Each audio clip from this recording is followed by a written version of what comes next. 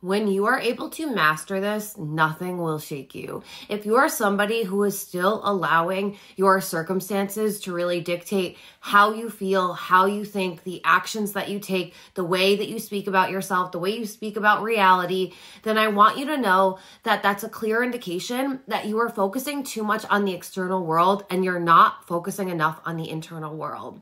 There's ideally two states of being that you can be in. You can be in reaction state where you're letting the circumstances dictate you, or you are in a leading energy where you are deciding how you're going to feel, how you're going to speak, how you're going to think, and how you're going to move, no matter what is happening outside of you. If you're not in the second camp, you are going to struggle with creating your dream life and business because you are too reactive to everything outside of you. In order for you to master this whole reality creation thing, you have to be the one that does the work each morning and then throughout the day, and then each night before you go to bed, to really get yourself in the energetic, emotional, and mental state of being that you truly desire to be in. You have to train your brain and your body to start vibrating at a different frequency. You have to train yourself to start walking with and embodying this new self-concept even before the results change, even before your external circumstances change, because the way your external circumstances are going to change,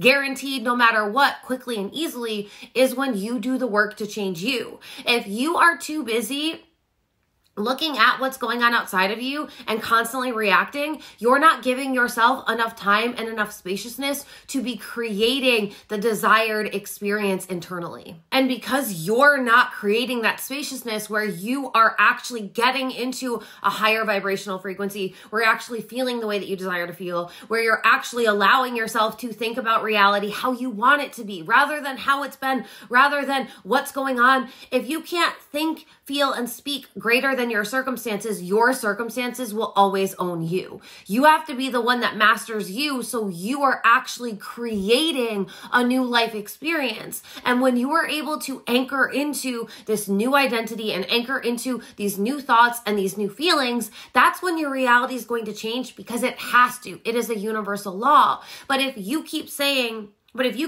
I'll feel wealthy when I have the money in my bank account, I'll feel happy when I'm in the partnership, if you are putting the way that you feel on something outside of you, you're not mastering you. As somebody that has been doing this work for so long, as somebody that teaches and mentors people on this work, it's very, very easy for me to tell where you're at in this reality creation experience because of the line of questioning you're asking, because of the frequency you're in when you're asking a question. And I mean this even when you're leaving a comment. This is an energetic universe. I can feel the frequency you're in when you leave a comment. And so I want you to really challenge yourself to say, am I allowing my circumstances to control me, or am I taking control of my circumstances by controlling me? Because when you are somebody that can feel abundant no matter what, you're not going to get triggered by the amount of money in your bank account. You're not going to get triggered by a bill that comes in. You're not going to be triggered at all by any dollar amount, because you've done the work to master the frequency money. And when you're able to master the frequency, you master the thing.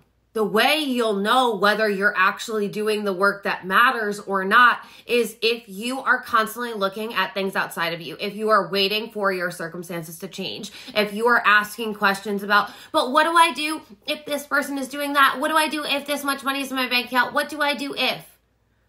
That's not it. That's not it. It's who do I need to be so that way I have actually transcended this problem and I'm not available for this problem frequency, whatever it is, whether it's money or love or health. Are you allowing yourself to stay stuck in a problem frequency where you're trying to ask questions from the version of you that has the problem? Or are you transcending the problem by changing your identity, which changes your mindset, which changes your feelings, and you're no longer identified with the problem and you're now seeing it as a solution because you've transcended problem frequency? This is a state that is very, very important for you to be able to navigate. And this is why I'm always telling you, if you're actually committed to doing this work and if you're actually doing the inner work, you would not be paying attention to what's going on outside of you. You wouldn't be paying attention to what everyone else is doing. You wouldn't be paying attention to those things because you are so busy concentrated on becoming the version of yourself who lives in your dream life that you don't have time to give your energy, time, and attention to who you used to be and the reality that you used to live in,